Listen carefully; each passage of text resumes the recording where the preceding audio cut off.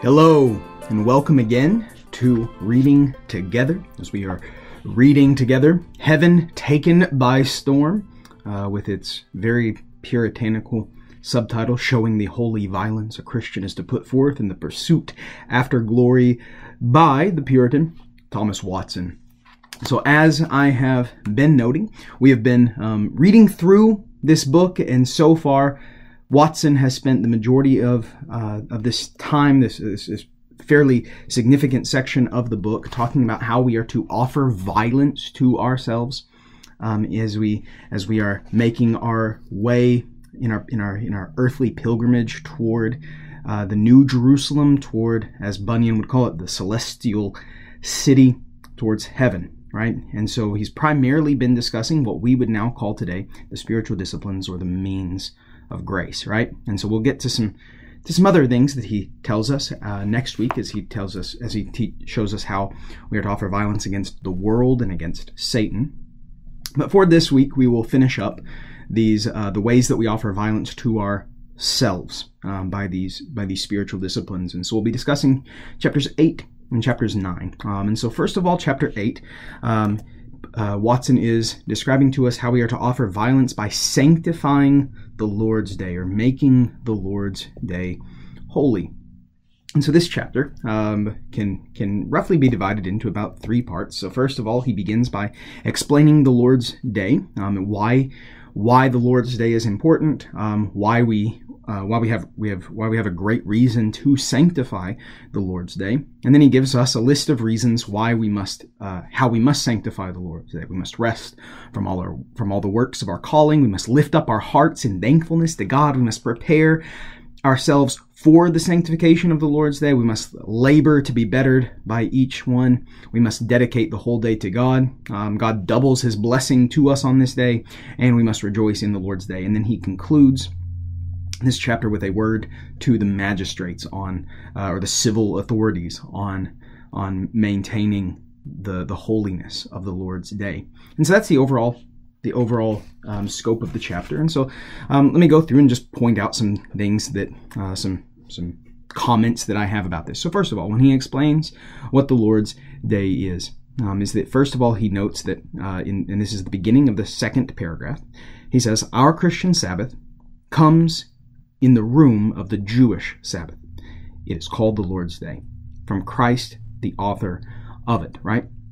And so this is Watson explaining that the Christian Sabbath, what we call Lord's Day, that we celebrate on Sunday, each Sunday that we gather for worship, has replaced the Jewish Sabbath, which was on Saturday, right? And so this is one place where I would just slightly disagree with Watson. I don't know if he would have necessarily saw this as a slight disagreement, but I would take it as a slight disagreement, that I would not go so far as to say that the Lord's Day is a replacement, is a one-to-one replacement of the Jewish Sabbath. I think is the best way to say that. I do think that the Sabbath has been replaced by the Lord's Day, but I don't think it's a one-to-one replacement. I don't think that the Lord's Day is the Christian Sabbath, and that the fourth commandment applies in the same way today with our worship on Sunday as it did with the Jewish Sabbath. So now, in saying that, I think that what Watson presents here of how we should sanctify the Lord's Day, I think is absolutely true. I think that we should, if at all possible, we should sanctify the Lord's Day.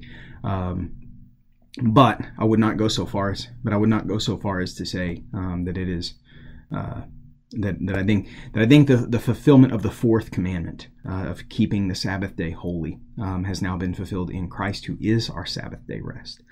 And so I think that there's a pattern, as Watson gives, for us to observe the Lord's Day.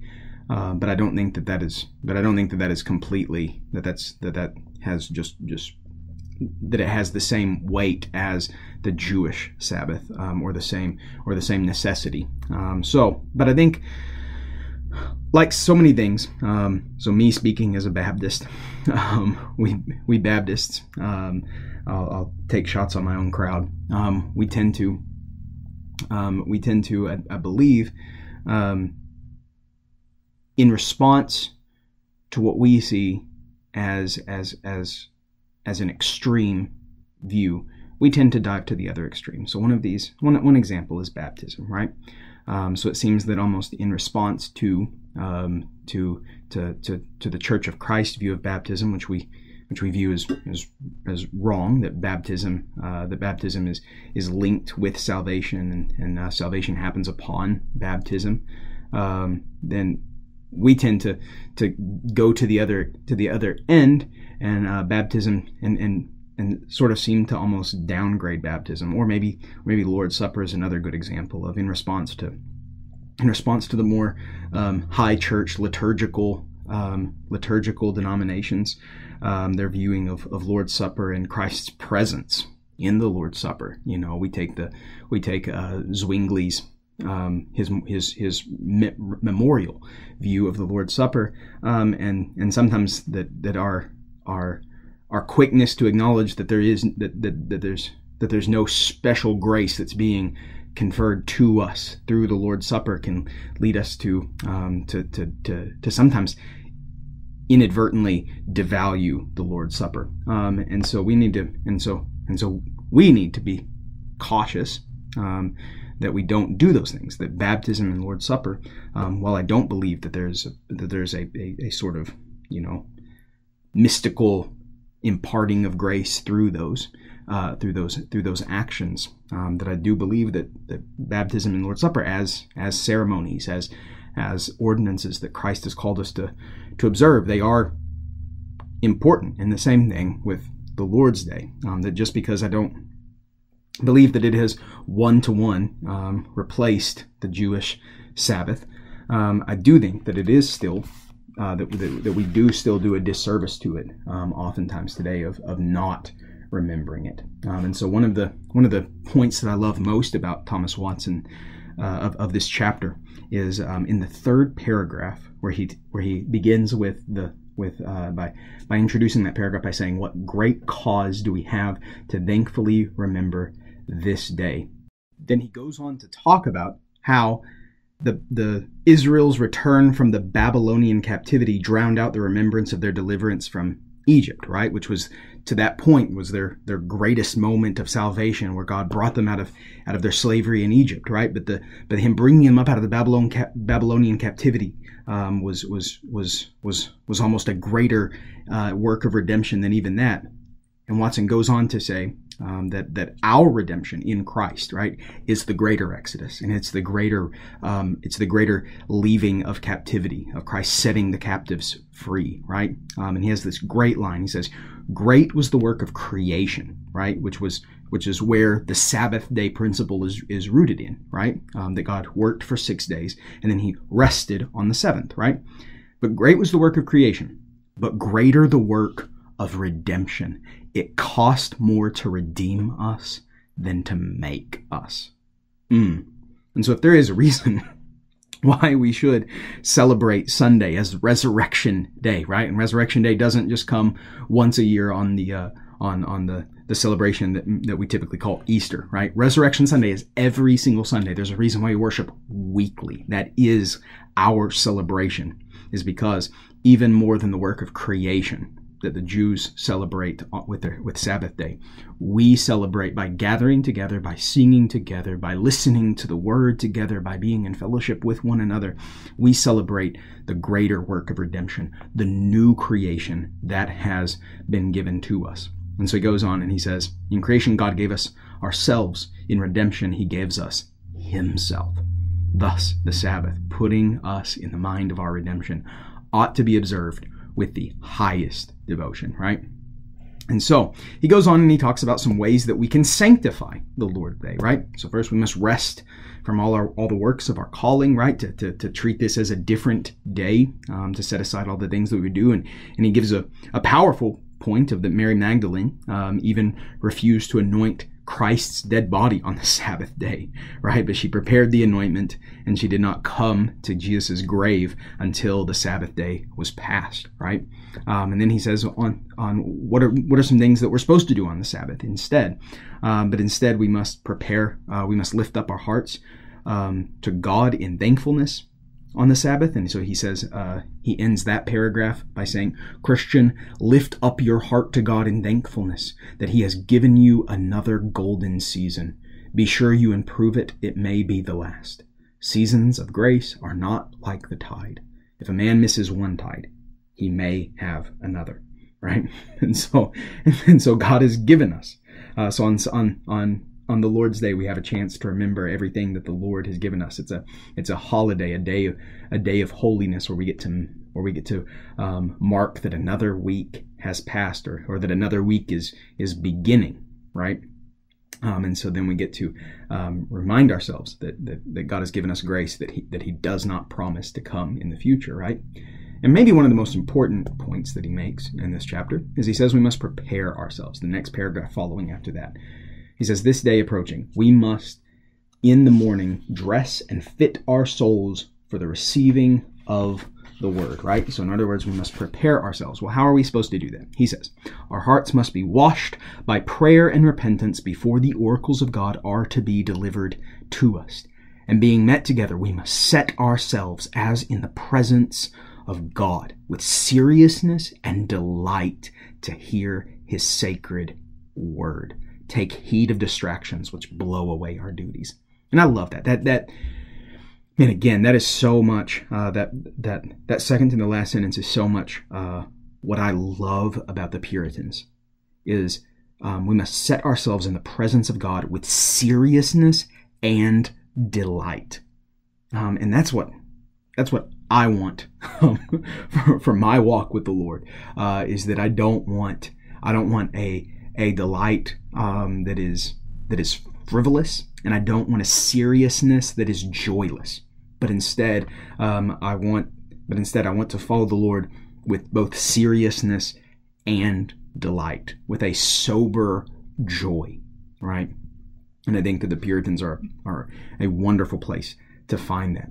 And so we must prepare our hearts, prepare ourselves for being in the presence of God, in the presence of our fellow brothers and sisters who are temples of the Holy Spirit with us.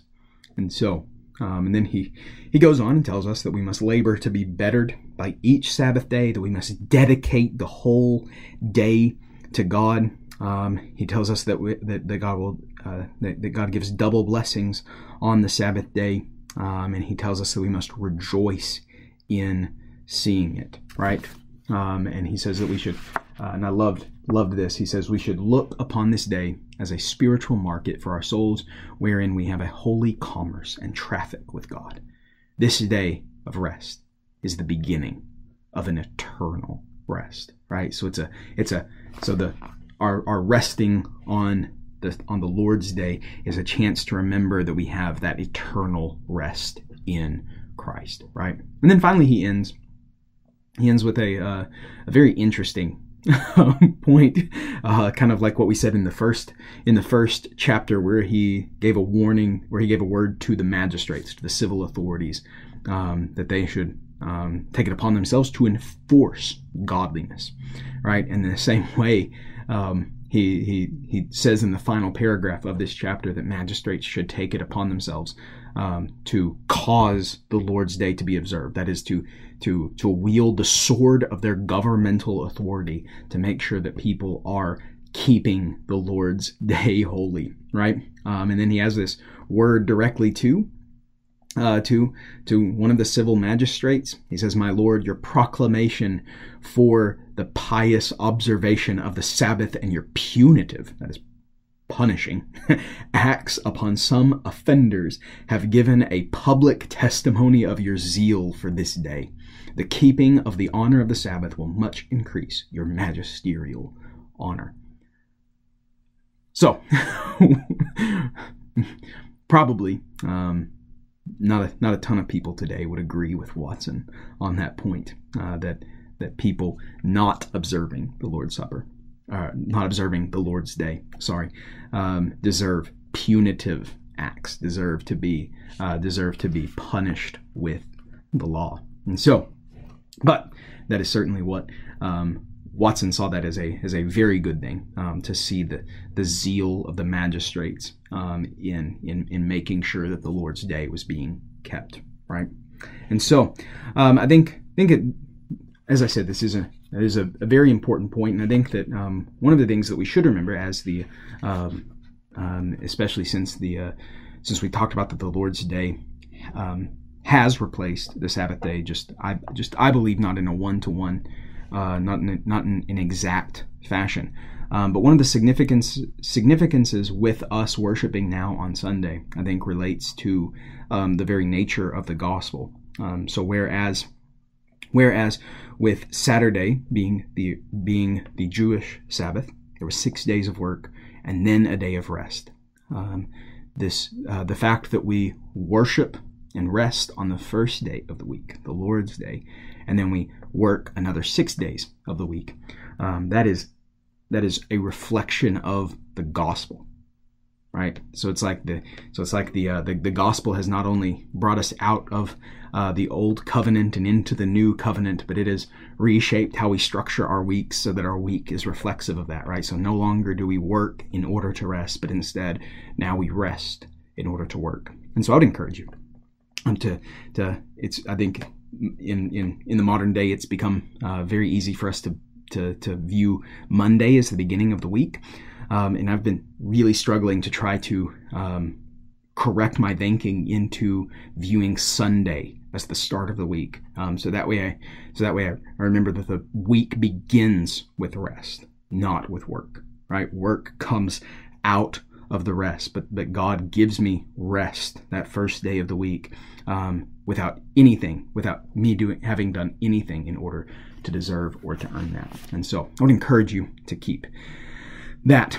Chapter 9, he discusses holy conversation, right? So this is how we are to have conversation or discourse with one another, the conversations that we are supposed to have together as Christians. And I love that this is one of the duties that he puts there, right? Because I think that we think of fellowship, but I don't know if it's very often that we actually think of it in terms of us having conversations with one another and considering those a form of spiritual discipline, or as Watson is saying, a form of holy violence that we keep, right? And so this chapter is pretty easy to break down. So first of all, he gives just a importance of having this holy conversation, of talking about holy things, and then he gives some considerations for us to have. He tells us that discourse demonstrates what the heart is, that holy conversation is very edifying, that gracious discourse makes us resemble Christ, that God takes special notice of every good word that we speak when we meet, and then finally, holy discourse will be a means to bring Christ into our company. And so I love when he's in the first page of this chapter, where he is explaining the importance of holy conversation. He says, a gracious person does not have religion only in his heart, but also in his tongue, right? And so this is a perfect way to set this up, is that our confession of faith, right? It is, yes, we must indeed believe that Christ is the Son of God, and that begins in our own hearts. But the Christian faith also begins with a confession of proclaiming Christ as Lord. And so we must not simply believe in Christ with our hearts, but we confess him with our mouths, right? Christianity is a religion that proclaims truth, right? We cling to Jesus as our Lord. And so it is true that a person must not have religion only in our hearts, but we must also have it with our tongue. And probably one of the most convicting passages that Watson puts in here is just a little bit down, where he says that it is the fault of Christians that they do not in company provoke themselves to good discourse. And he says, it is a sinful modesty. There is much visiting, but they do not give one another's souls a visit. And then he goes on and he says, in worldly things their tongue is as the pen of a ready writer, but in matters of religion it is as if their tongue did cleave to the roof of their mouth. We must answer to God for idle words, so also for sinful silence. Man. So I think that I would imagine that is a little bit too close for comfort for so many of us modern churches today, just as I suppose that it was for Watson's day, because he's writing it. There is much visiting, but they do not give one another's souls a visit, right? And then he goes on and he has this wonderful illustration where he talks about the world as being a great inn, and we are guests in the inn, right? And there's travelers that we meet there in the inn, but we do not spend all their time in speaking about the inn, right? So this is comparing the world to the inn, and we shouldn't, and just as travelers, when they're staying in a hotel, they don't spend all their time talking about the hotel. They talk about the world outside. In the same way, we should talk about our heavenly home, our heavenly country. This world we're on pilgrimage in this world, right? We shouldn't spend all of our conversations talking about the things of this world, because we are not meant for this world. We are not long for this world. And so that's a wonderful analogy, right? Travelers in hotels don't spend all their time talking about the hotel that they're presently staying in, right? And so he goes on and he talks about some of these considerations for us to have when it comes to having holy conversation. And so the first thing that he says is that discourse demonstrates what the heart is. And this is another hard-hitting one, right? He says, vain speech discovers a light, feathery heart. Gracious speeches are the birth of a gracious heart, right? So whatever comes out of our mouth is showing where our heart is. So do your words. Do your words in the conversations that you have with others. Do they show that your heart is set on heaven, right? Do you have a heavenly conversation in the way that you speak? The apostle bids us to edify one another, is what Watson says in this next point. And he says, how more than in this way? He says, good conversations enlightens the mind when it is ignorant and settles it when it is wavering. And he goes on and he says, a good life adorns religion. Good discourse propagates it, which is so true. A good life is the adornment of the religion, but it is good discourse that actually sends it further into other people, right? And then probably the most powerful point that he makes in this chapter is he says that gracious discourse makes us resemble Christ, because who was more gracious in his words than Christ, right? Even his calling out of the Pharisees was a showing them of their error, was a begging them, just as he wept over Jerusalem, right? Of longing for people to come into repentance, right? And so he says at the end of that paragraph, the more holy our speeches are, the more we are like Christ, right? And that draws us to the end of the chapter, where he says that holy discourse will be a means to bring Christ into our company. And then he closes out that paragraph and this chapter by saying, when men entertain bad discourse, Satan draws near and makes as though he were one of their company. But when they have a holy and gracious conversation, Jesus Christ draws near, and wherever he comes, he brings a blessing along with him. And this is far truer than we realize, right? There are only two paths in this world, right? And so we only by our gracious and holy conversations and conduct and speech do we bring Christ's presence, as it were, into our conversation, or we bring the presence of our enemy into our conversation, right? And so may we conduct ourselves like Christ in our speech. May our speech be edifying to one another, and may our speech be a demonstration of where our heart is. May our hearts be set upon the kingdom of God and upon glory, and may our speech likewise flow. And so I pray that these 2 chapters, I pray that this whole section that Watson has been talking about, how we are to do violence against ourselves, I pray that that has been beneficial to you. And next week we will begin, we will see, as Watson tells us, how we are to, instructs us on how we are to offer violence to the world and to Satan. And so I'll see you then. Grace and peace.